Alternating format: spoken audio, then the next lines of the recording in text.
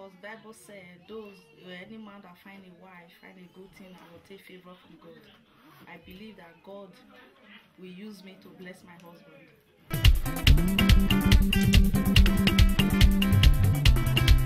It's very funny actually. I met my husband 2007. So when he approached me, I like him, but you know, as a woman, you have to give you have to add some funny thing. So he keep on trying, but at the end of the day, he win my heart.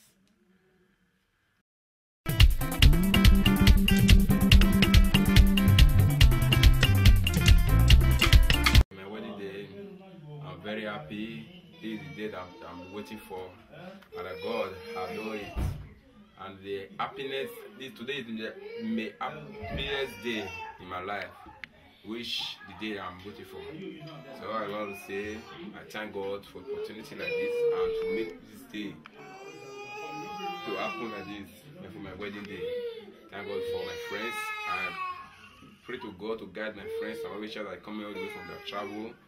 As they come with happiness and they will go with happiness. They come and celebrate with me. Celebration will never cease in their life. And those ones that are looking for a wife and looking for opportunity like this to do their own wedding, may God provide all their needs for them. In Jesus' precious mighty name.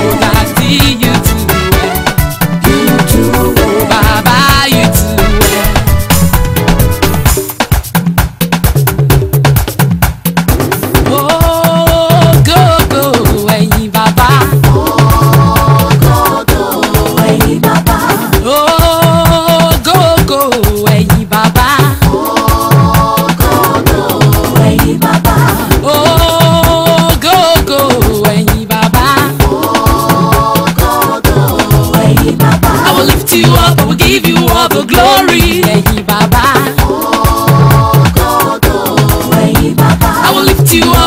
you all the glory. I will lift you up, I will give you all the glory.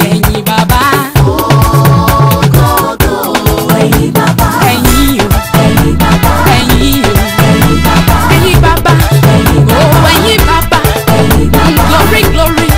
Join me to praise Him, lift Him higher. Glory, glory. Oh, glory, glory. Lift Him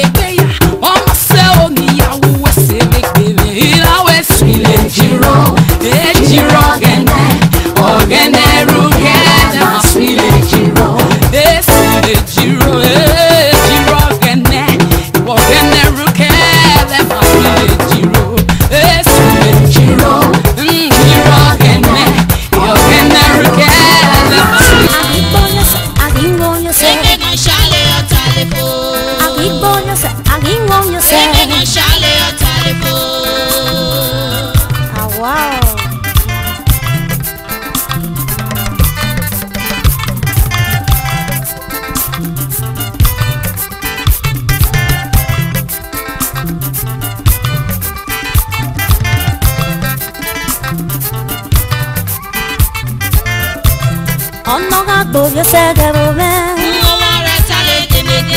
No go you say the woman. No go you say the woman. Agi go you say, agi go you say. Agi go you say, agi go you say.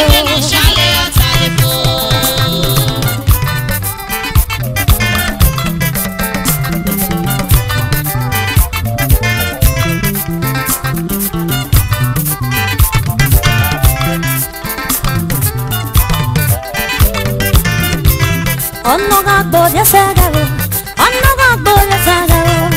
No go yourself. Oh no go yourself.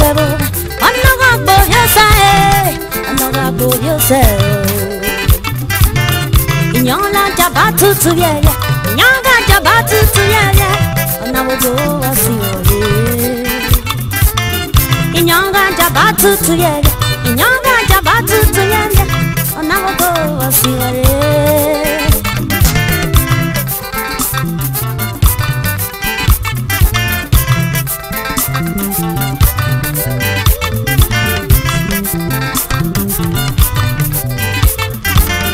Yourself. Oh no go yourself. Oh no go yourself. No go yourself. Magabe, magare, mono se jola go. Magabe, magale, mono se jola go.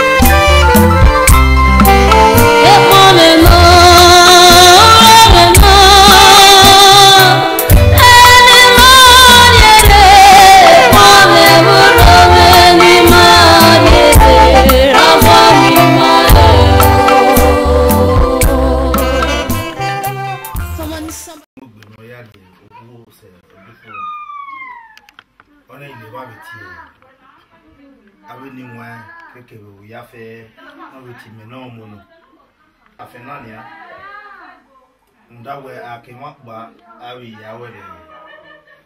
holy. A high opportunity to no one, no carrier, I send him up. That way I send you all cow away, what over play.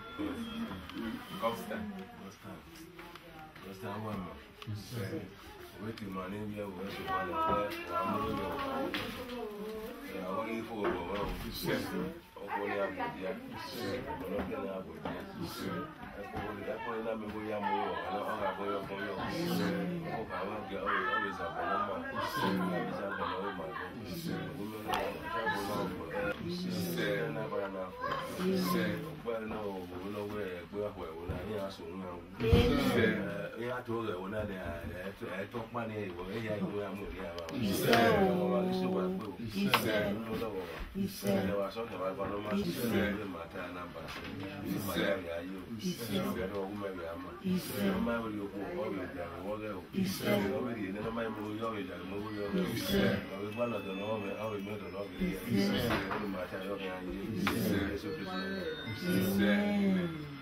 well, I walk one in the month. I beg a while so that a door, John, a door you saw, a door you old John. Even my year, a do ya nana. Or my easy where Novia do, but I can do ye, a do ya no. Levasa Fernand in one. I never know cow. In case of anybody now where every head to, ladies and gentlemen, we all know why we are here because of the traditional marriage of Mr. and Mrs. Stime. Come put us together for them. It's not easy. In my 20 amamugo yahu abin na ti amamugo yahu so bena iladianwe here amugo yo haun or rather a man came out and said I want to pay my wife bride price. Bride price is the first thing in life, whether Christianity or no Christianity. If you have to do white marriage without not paying the price of the family, that marriage is not right. Because the real traditional and everywhere is you pay the home marriage first, the bride price before the church marriage. I want everybody to put something together for him again. It's not easy. It's not easy. Because if you don't love your wife, you can't do so. So, right now, ladies and gentlemen, we are praying. We need tradition. We are still going to pray on gospel tradition because God is still first. Whether tradition or no tradition, but we have our God. So we are going to call the man of God here to lead us in prayer. There's nothing you do in anywhere that prayer did not lead you or prayer did not carry you. We are going to invite our master, our evangelist, or rather any other person here. Can we put us together as we welcome Mr. Gentle? Thank you, sir.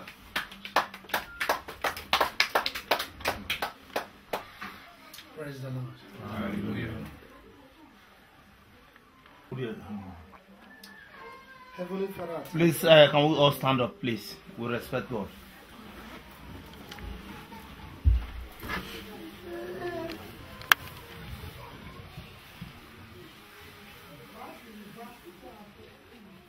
Heavenly Father, we thank you. We thank you for a day like this. Father, I commit this house unto your hands. Father Lord, I commit God's time and his family into your hands. Oh Lord, he have do the right thing.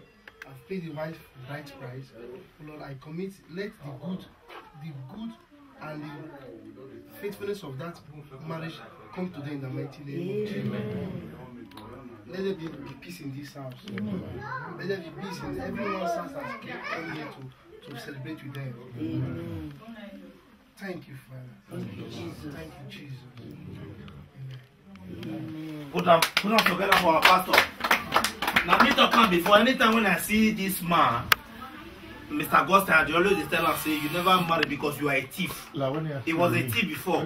Because he can't harbor another person picking for his house. You understand me? Thank you. So, we are still continuing the program. We still sit down here, we never see the woman. But I just want to say, ask my brother, what give you the joy to say, yes, this is why I'm going to pay my wife blood price, or what, anything that give you a joy. Just let us listen to just 2 minutes of it. Yeah. Good evening, ladies and gentlemen. What I did it because I love her, and she's a woman and which I cherish, which I know for a long time, not even 1 year, 2 years. So I know for me to make this decision, I've studied her. I know it's person that I will spend the rest of my life with, which I will not have. Hallelujah. I'm going to see the woman physical. Maybe many people have seen the woman before. Many of us here have not seen the woman. Like our mother here said, they have never met the woman before, but they just came through the husband. So, as the woman is coming, if you are Benin traditional, we sing and we dance. This is the joy every woman have in life. When we are saying birthday, doing many other things, marriage is honorable and is recognized in the word of God and is recognized in the traditional. So we are going to call on Mama Rita. We want to see the woman physical because now we are seeing the spiritual.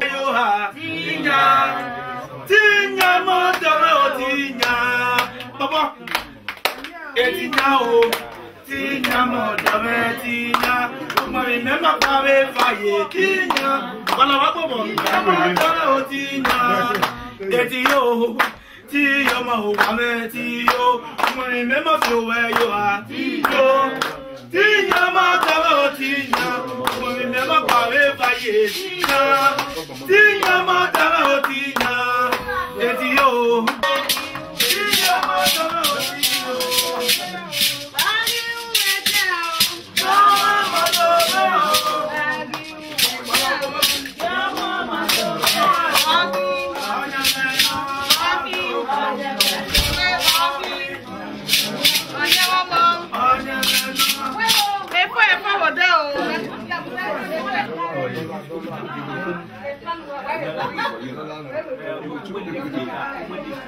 Imoto kiki ni a.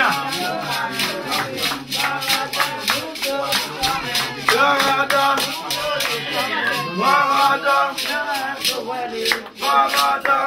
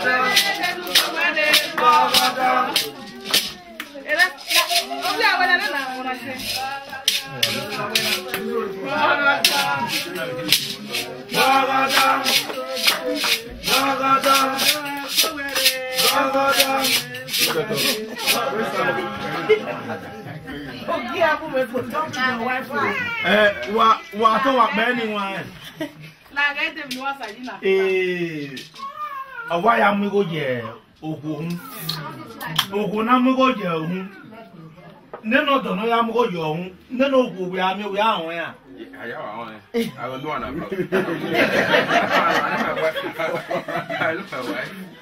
Amania le masa se fenania. Ma one nutu pona nu ga do ko mugo je ohun na.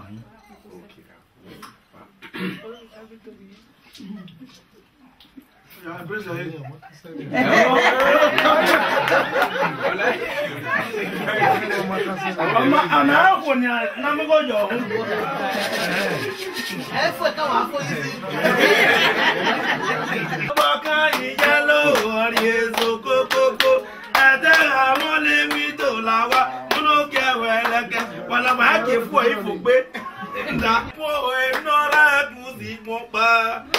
If you have to anyone, I'm going to go there. That's what I must work.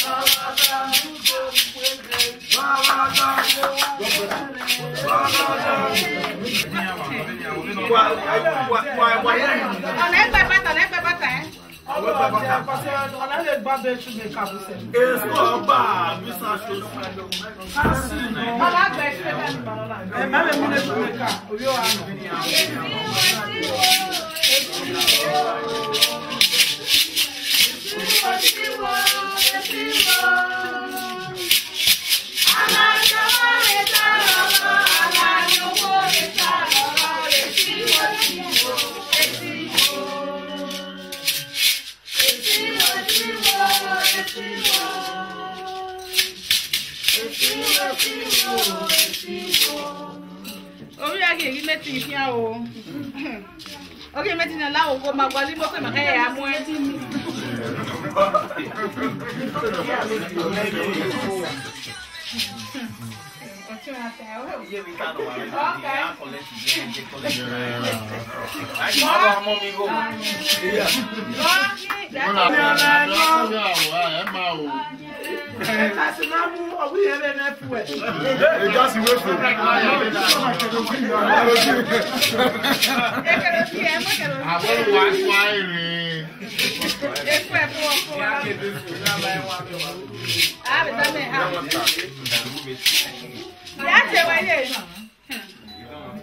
Okay, Obane.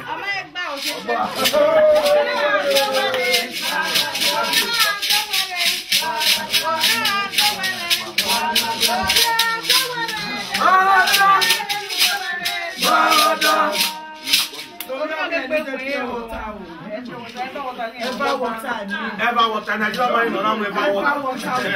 Ọ̀nà àtàmẹ́nẹ. Wàá sàmó parí.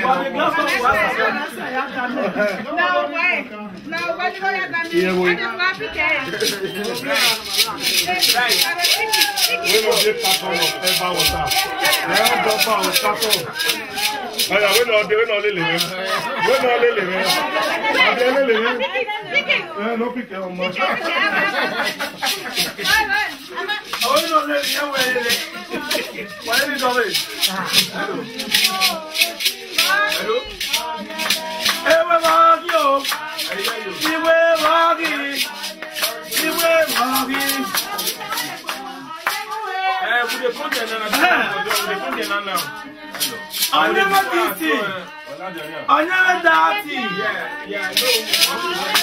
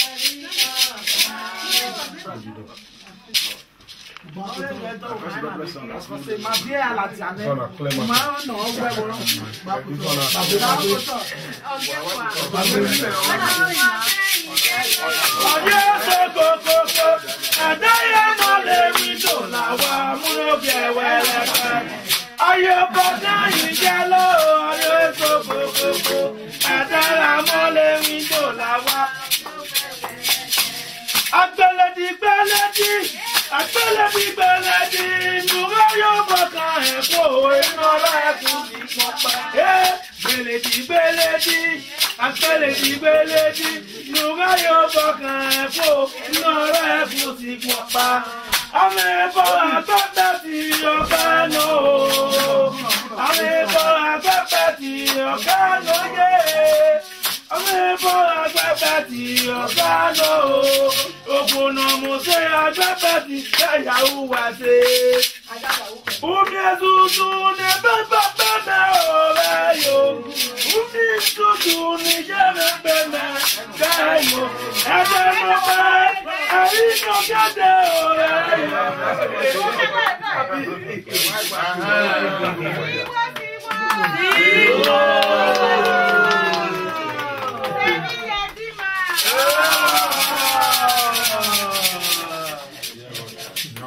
Oya wo mi ma wo. Oya oye yego o se ma. Batuta.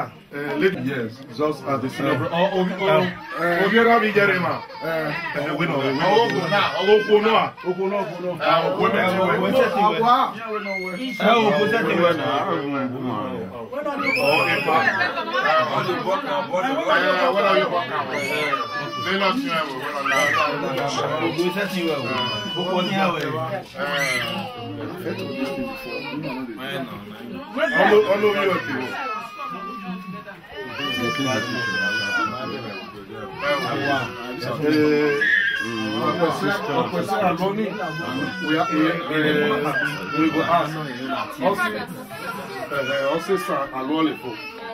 They don't see your family. So anything you want to do here and not be illegal, legal. Okay, with your permission, we will carry on, okay? Whether Sabolo, Zebo, you understand? So you work your robot so or are this over your baby river? Over your river, no clear, no river, no sick family, no seva. Only a river, this Sabolo or a one cook, no. Me you sit down.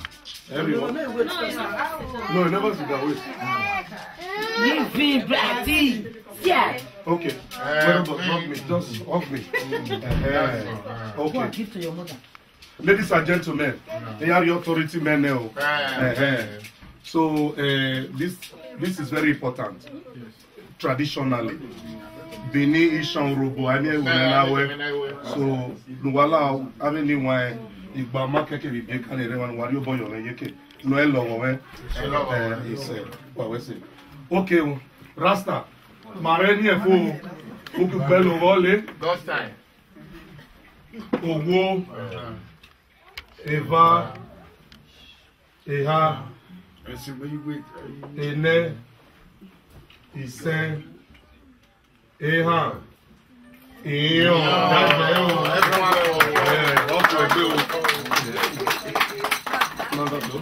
Camera, you know, with picture, you know. Only solution.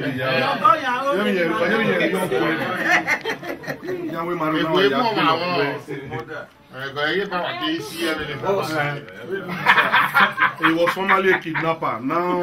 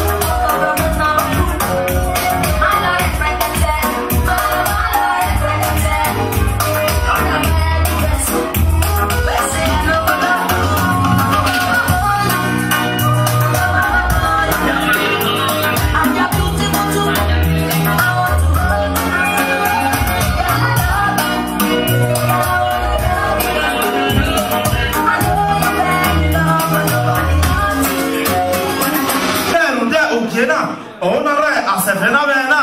Wala no agbera odu waru dawe. Ave era ni nyawo. Iya mi ama oni ami ma be. Odoe. Ima be we edobe na be kenamo e. Imana no wa be edobe.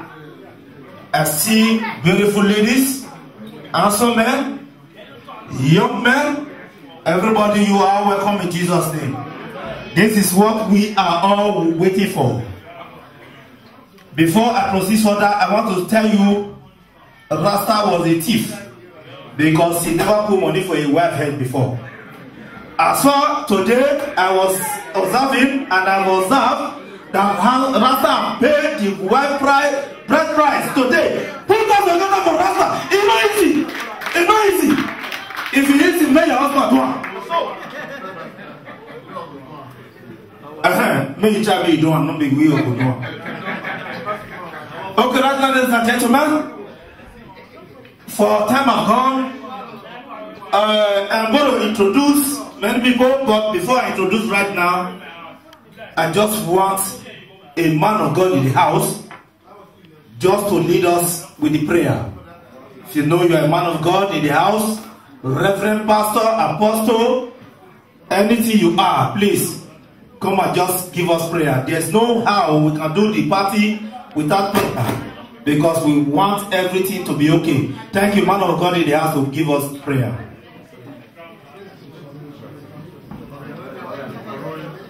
It's not easy. Praise the Lord. Praise the Lord again. Please, if you are a man and you're putting on a cap off your cap, and let's give respect to God Almighty that began heaven and earth. Hallelujah. In the mighty name of Jesus. In the mighty name of Jesus. Father Lord, we give you thanks, we give you praise, we give you adoration. We thank you, O Lord, for this opportunity you have given to us to do a great guiding like this. We commit the family that is celebrating today unto your able hands, O Lord. We commit the well-and-wishers unto your able hands, O Lord. Father, O Lord, all the food, the water, the drinks we're going to take today, O Lord, commit them to your able hands in the mighty name of Jesus. We cancel every obstacle away for this occasion today in the mighty name of Jesus. Father, let your will be done the way you want it to be done today in the mighty name of Jesus. Let's satisfy our food in the mighty name of Jesus. We let, oh Lord, we all used to come here today. The same day we used to go back home successfully without accident, without pace and fight in the mighty name of Jesus. Praise the Lord. Rising! Put us together! In the same way, everybody pray, not be everybody will come out. Otherwise, many native doctors will come out. You know, say everybody they do ahead. I respect the people in the house. Why we are here because of this occasion is because of marriage. Marriage is honorable if you listen to the Bible and if you read the word of God. Marriage is honorable. So I'm happy. I'm not here for burial. I'm here for jolly. Now this one, now they like me, they carry me for MC4. DJ, always honor invitation. I beg, if you know they go people party, maybe they go people party because they honor your own. Oh, Susuno, according to MC Tokyo.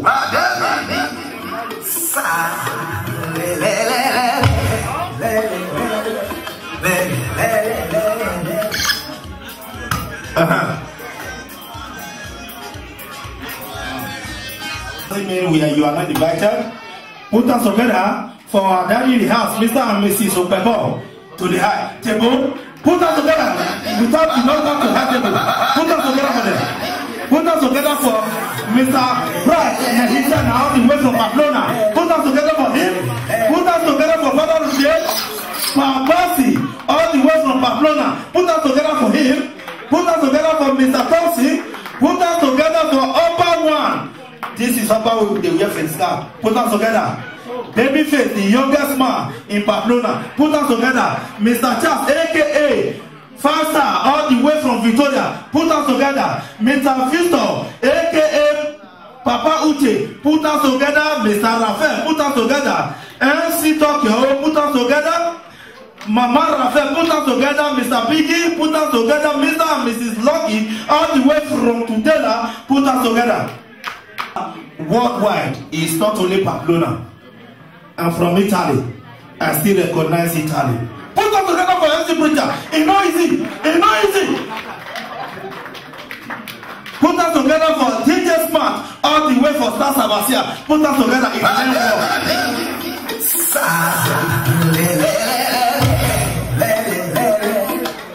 put us together as we welcome the little man here, aghonice, all the way from Senegal. Put us together for our video coverage. And now they go from Pablo now. May not receive beat if I come here. Put us together for our video man, all the way from Pamplona. Put us together now. As I said, Senegal, nobody won't clap again.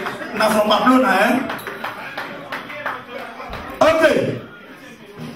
The next item is, I don't want to do anything now. I just want Mr. and Mrs. Okbebo and Mama Rita to dance first with the celebrant because marriage is honorable.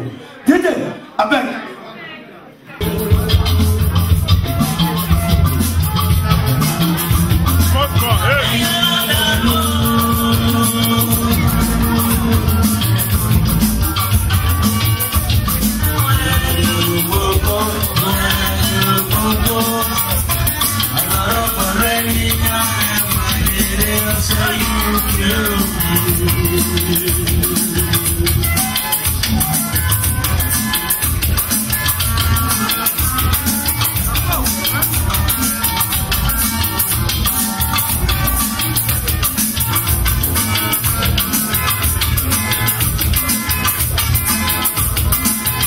Mr. and Mrs. Okbebo, thank you very much. Mama Rita, one of Church and Nation, you're welcome. Thank you.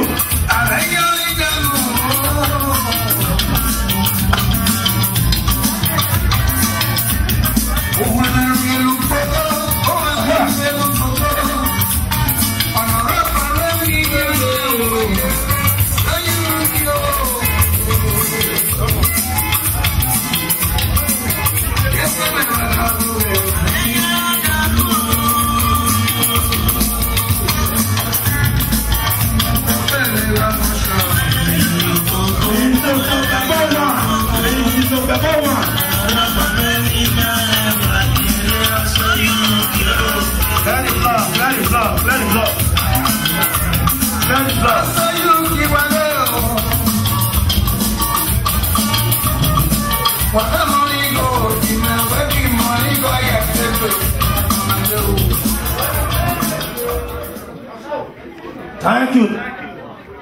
When Chairman tell lady open the floor for us well, everybody go dey okay. So please let's join together for the Chairman tell lady in the house. It's not easy to go do Chairman tell lady. Put us together for them. It's not easy.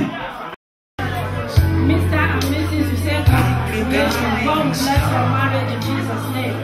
We have a traditional cake here because we are doing that traditional wedding. We have a cake here and we have a cola nut. Also, we have white, which is purity. Your marriage will be purified in Jesus' name. Amen. Our brother and sister, they are going to get up now. They are going to cut their cake. And our babies, the two of them are celebrating their birthday as well. E-S-U-S.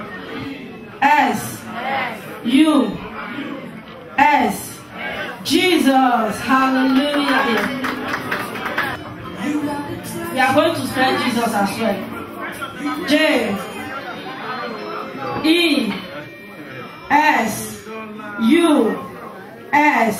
Jesus. Please just clap for them. It's not easy. Happy marriage once again.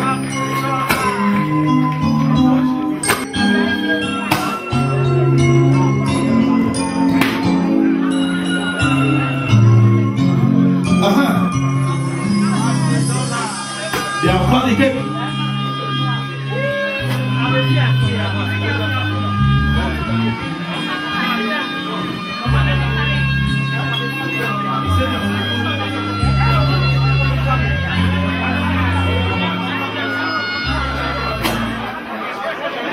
and Mrs. Okbebo, Mama Rita, Mr. Brad Naizena, Pa Abasi, Mr. Tosi, Oba One Babyface, Charles aka Faster, Mr. Roland Osawe, Mr. Victor aka Papa Uche, Romeo Best, Paplona, Raphael, MC Tokyo, Mama Raphael, Mr. Biggie Paplona, Mr. and Mrs. Lucky to engage the floor with the celebrant. Mr. and Mrs. Lucky all the way from Tudela to engage the floor with the celebrant. DJ, I beg, all these are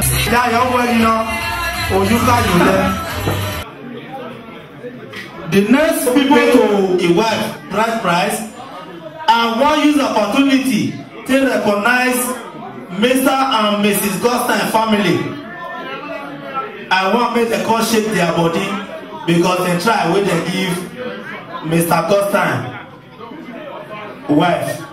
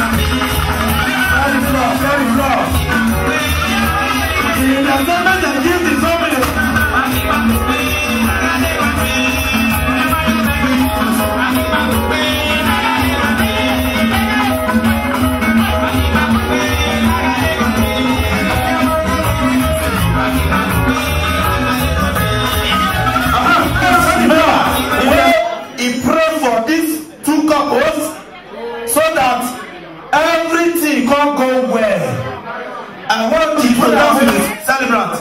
Please. Jesus Igwe. My brother. Rasta. DJ's Master Soul. We have a great man in our family. Oh, do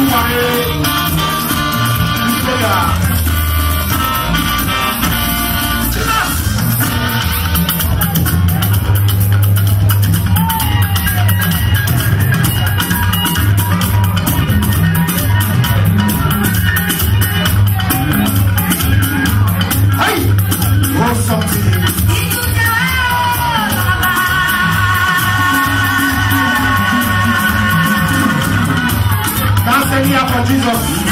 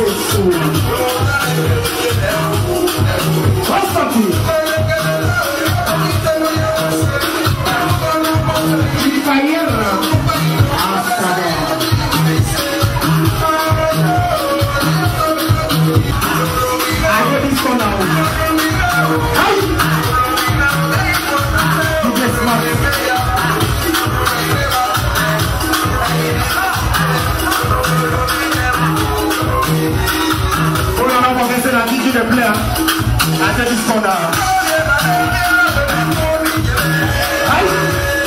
Now, good for you, winning.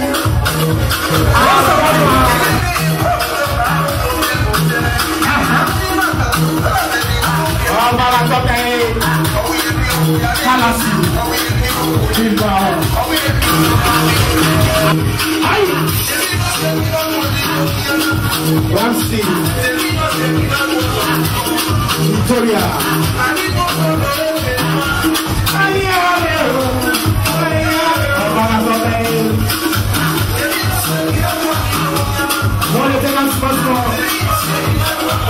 Mrs. Obayana in the building.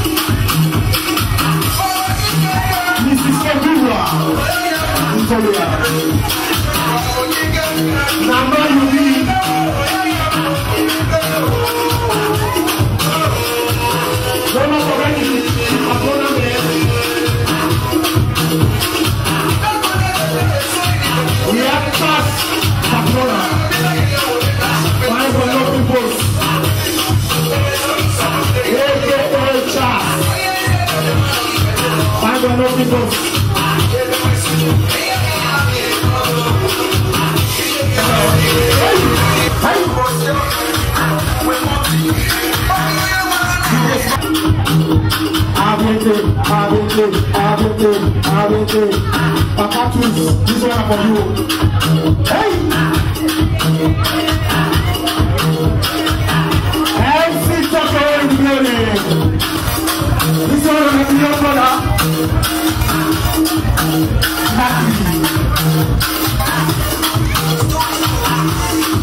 Hey! This is my story. I remember my papa.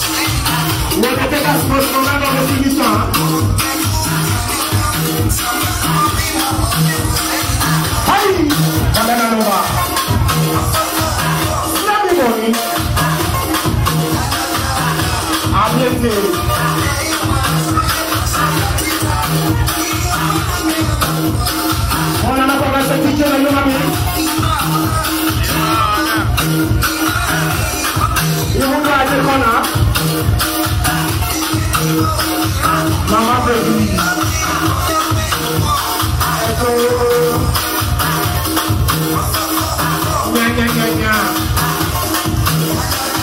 What's something? Hey, I go for the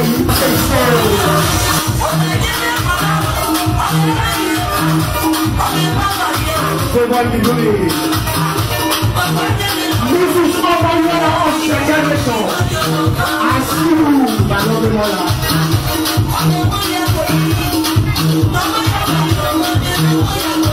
If you know you enjoy yourself,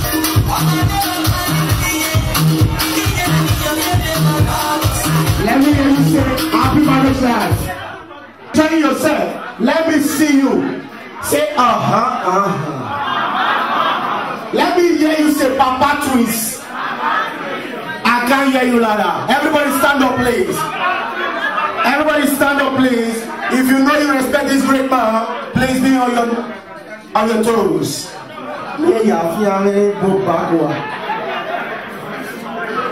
If you know you are enjoying yourself, Well, yes, well, you use yes, Toto, all free time now, all free time, bless you time.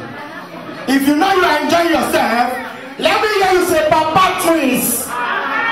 Let me hear you say, no, I used to buy on a DJ Smart say so.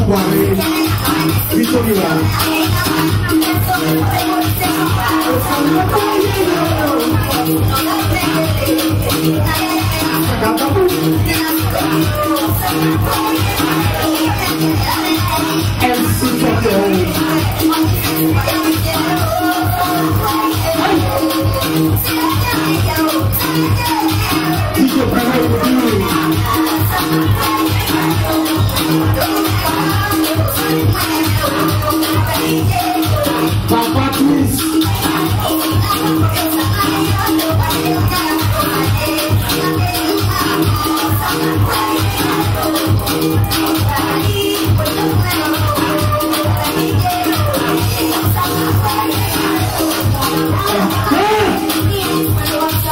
Mr. Papi, I want to go to France.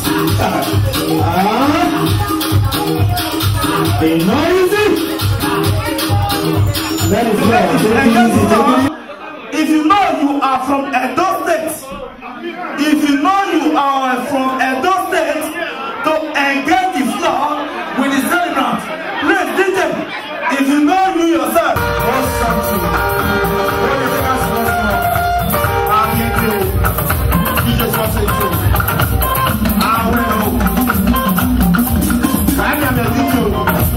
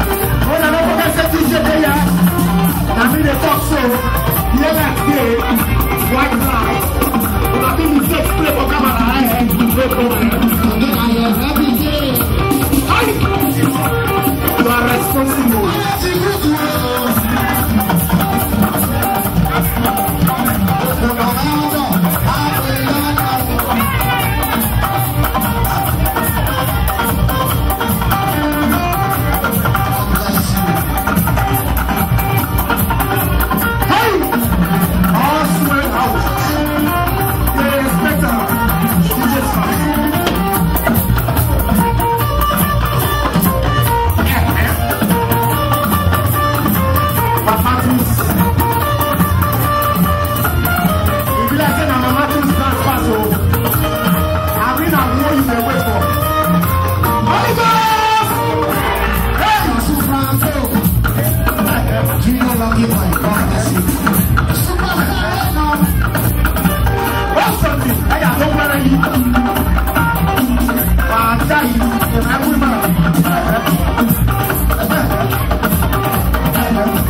Destiny.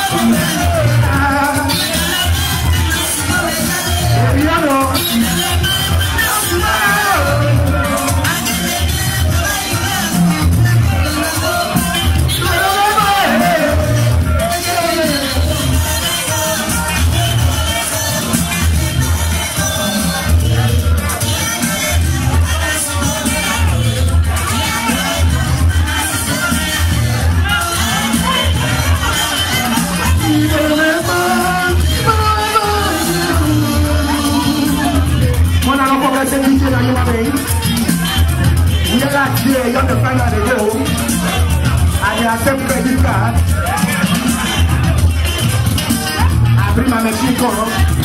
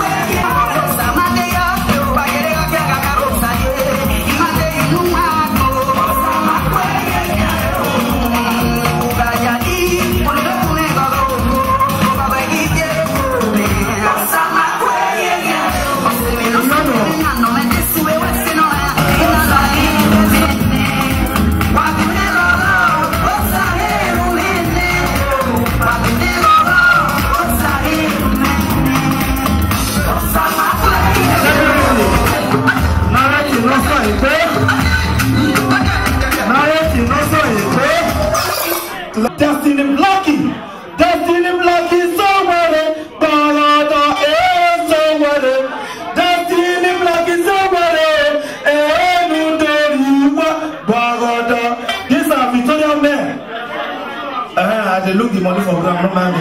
I'll be Blackie! Oh, Blackie! The one from Victoria!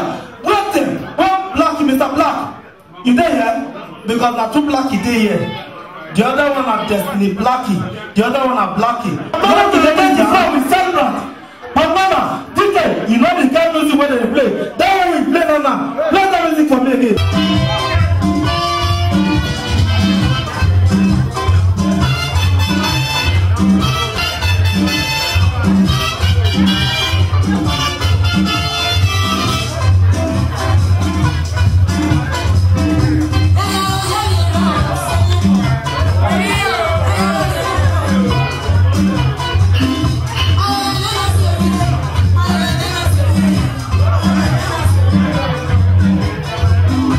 Oh,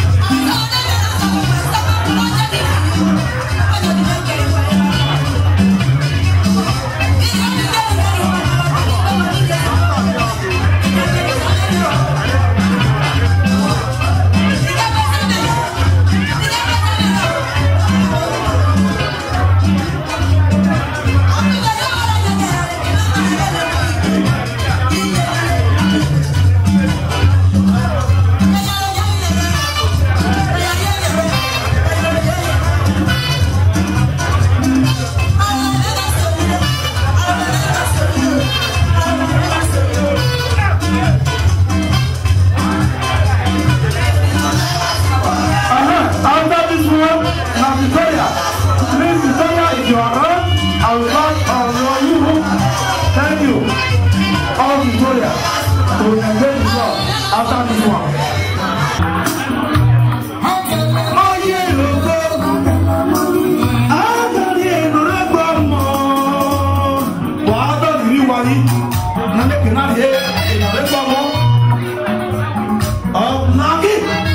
Victoria Boko, Lucky for me. Any other lucky is a cataphylaxy.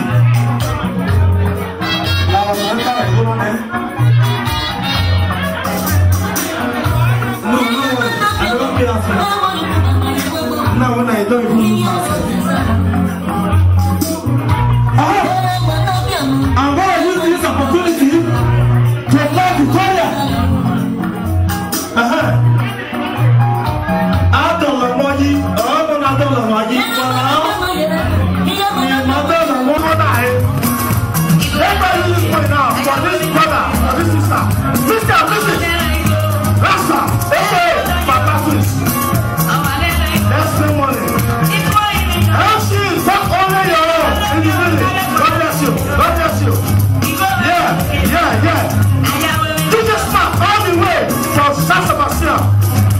God bless you. And respect.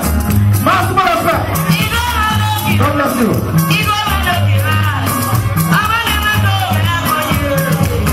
Yes. Men of Timber and Caliber. Men with Victoria men. I recognize you, my brother. Lucky. Thank you very much. Hi.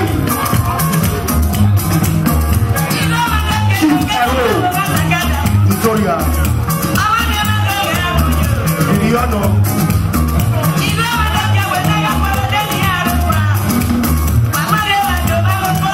I recognize the presence.